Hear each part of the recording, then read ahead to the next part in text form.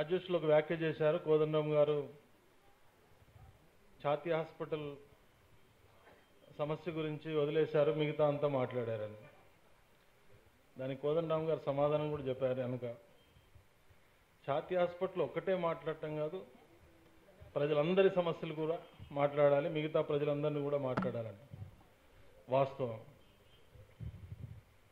కాకపోతే 10 వామపక్ష కమ్యూనిస్ట్ పార్టీలు ఈ రోజున ఇక్కడ సమావేశం పెట్టింది ఛాతీ హాస్పిటల్ తరలింపు, స్టేట్ సెక్రటరియట్ తరలింపు అనే అంశాలు ఈ సెమినార్ వరకు అట్లాంటి ఎజెండా పెట్టినప్పటికీ హైదరాబాద్ ప్రజానీకం గురించి, హైదరాబాద్లో సౌకర్యాల గురించి, హైదరాబాద్ను విశ్వనగరంగా మహానగరంగా తీర్చిదిద్దడంలో ప్రభుత్వం చేస్తున్న ప్రకటనల గురించి, దానికి ప్రత్యామ్నాయ ఆలోచనల గురించి కూడా వామపక్ష కమ్యూనిస్ట్ పార్టీలు 10 కూడా స్పష్టమైన ఆలోచనలు ఉన్నాయి. తప్పనిసరిగా ఈ ఆలోచనలతో కోదండరామ్ గారితో కూడా పంచుకొని భవిష్యత్ హైదరాబాద్ దిశానిర్దేశం చేయడానికి కమ్యూనిస్టులు సిద్ధంగా ఉంటారని చెప్పి నేను చెప్పదలుచుకున్నాను. మనందరికీ తెలుసు హైదరాబాద్ చర్చ ఇటీవల కాలంలో చాలా ఎక్కువగా జరిగింది.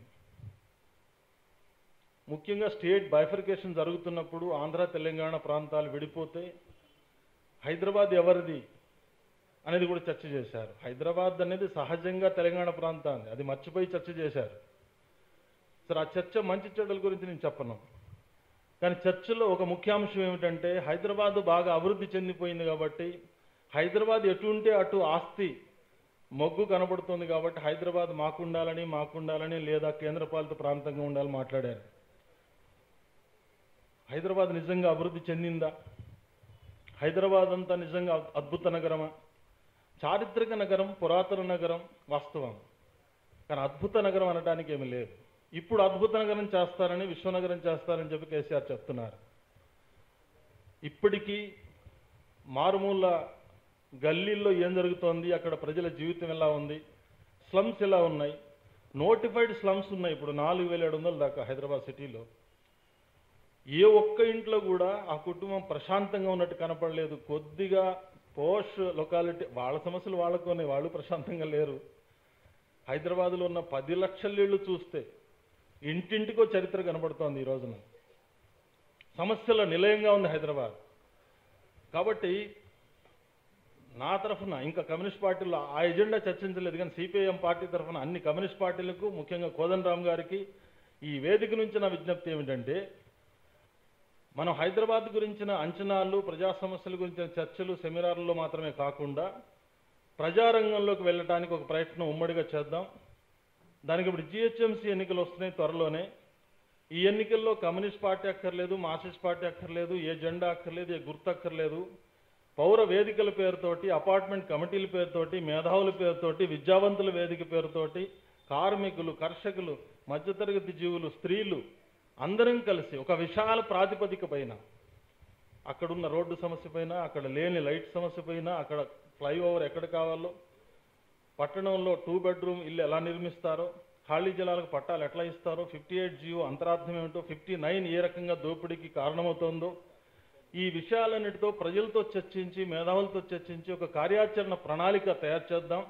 ఈ కార్యాచరణ ప్రణాళిక ప్రాతిపదికగా ప్రభుత్వానికి సవాల్ విసురుదాం జిహెచ్ఎంసీ ఎన్నికల్లో. ఆ రకంగా ముందుకు పోయేదానికి మనం అందరం కలిసికట్టుగా ఆలోచించడం మంచిదనేది నా ప్రతిపాదన. ఒక విషయం వస్తోంది, హైదరాబాద్ ఇలా ఉండాలి అలా ఉండాలి అనుకుంటున్నాం, ఇదంతా చేయడానికి ప్రభుత్వానికి విజ్ఞప్తి చేయాలని. ప్రభుత్వానికి విజ్ఞప్తి చేయడానికి అభ్యంతరం ఏమి లేదు, తప్పనిసరిగా చేయాల్సిందే.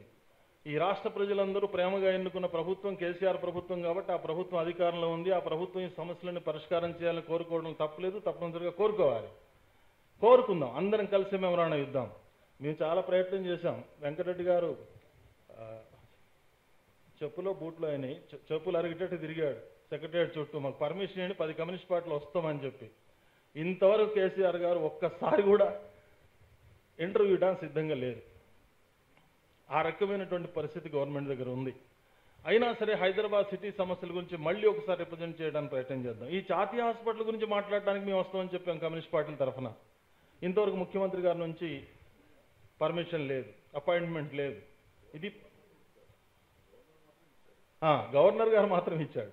ముఖ్యమంత్రి గారు ఇవ్వలేదు కానీ గవర్నర్ గారు మాత్రం ఇచ్చాడు. గవర్నర్ గారికి మన గోడు ఏదో వెళ్ళబోసుకున్నాం. మన గోడు అది వన్ వే ట్రాఫిక్.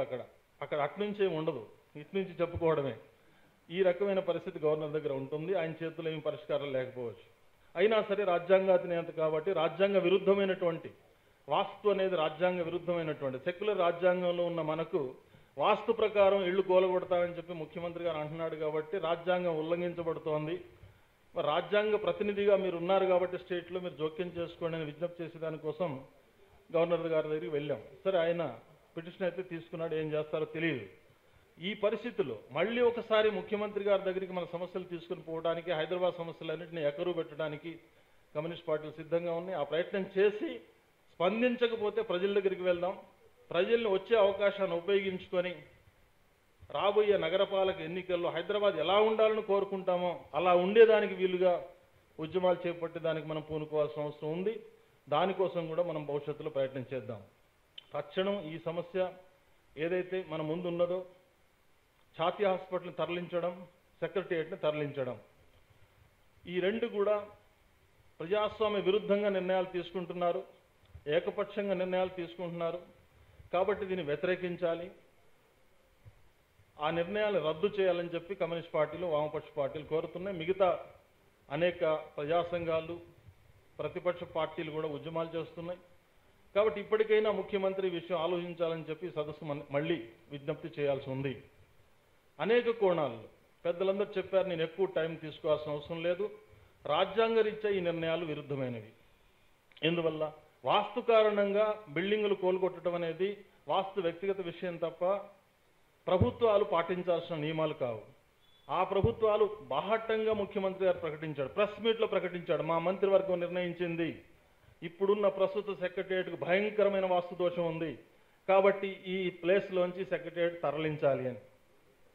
నిజానికి ఆయన నమ్ముతున్నాడో లేదో నాకైతే తెలియదు. మరి ఆ వాస్తు ఆయన నమ్మిన తెలంగాణ, సాధించామని చెప్పిన తెలంగాణ ఆ వాస్తు ప్రకారమే వచ్చింది. ఆ సెక్రటేరియట్ అక్కడే ఉన్నప్పుడు ముఖ్యమంత్రి అయ్యాడు, ఆ వాస్తు అక్కడే ఉంది, ఆ బిల్డింగ్ అక్కడే ఉంది. ఇప్పుడు ఎందుకు అడ్డం వచ్చిందని తెలియదు. పైకి ఏం చెప్పినా నా అనుమానం మాత్రం వాస్తు కాదు. అది ప్రజలకు వాస్తుల మీద నమ్మకాలు ఉంటాయి కాబట్టి ప్రజలు తిరగబడకుండా ఉండేదానికోసం వాస్తు అనే కారణం చెప్తున్నారు తప్ప, ఇందాకే పెద్దలు కోదండరామ్ గారు చెప్పినట్టుగా రియల్ ఎస్టేట్ మీద ఆధారపడి ప్రభుత్వాలు కూడా నడపాలనే ఆలోచన ఇప్పుడు ప్రభుత్వాలకు కలుగుతోంది. అక్కడ చంద్రబాబు కానీ ఇక్కడ కేసీఆర్ కానీ భారీ వాగ్దానాలు చేశారు, మనందరికి తెలుసు.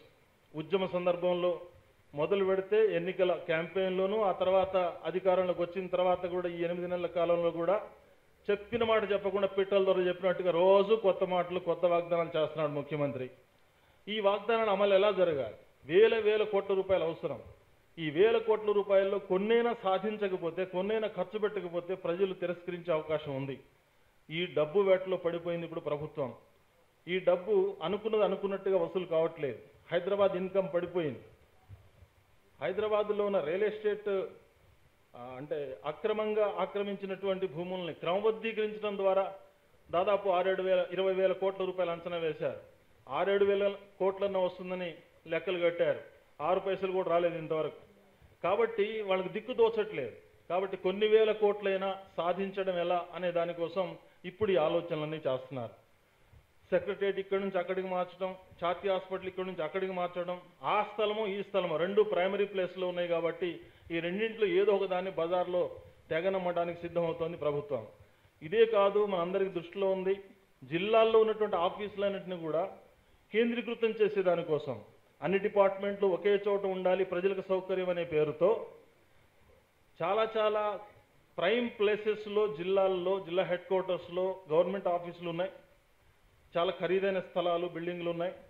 కాబట్టి ఒకే ప్లేస్లో గవర్నమెంట్ ఆఫీసును తీసుకురావడం ద్వారా మిగతా ప్లేస్లన్నీ కూడా వేలంపాటు పెట్టి అమ్ముకోవడానికి ఆ నిర్ణయం కూడా దాపరికం లేకుండా ప్రకటించారు. ఆ స్థలాల వివరాలు సేకరించండి అని కలెక్టర్లకు ఆదేశాలు ఇచ్చారు. వాళ్ళందరూ సేకరించారు, చీఫ్ సెక్రటరీకి పంపించారు. చీఫ్ సెక్రటరీ నుంచి ఆర్డర్స్ వెళ్ళిపోయినాయి. వీటి విలువలు ఏమిటి, వీటికి ఆక్షన్ పెడితే ఎంత వస్తుందని అంచనాలు వేయమన్నారు. ఆక్షన్ ప్రక్రియ కూడా త్వరలో ప్రారంభం కాబోతోంది.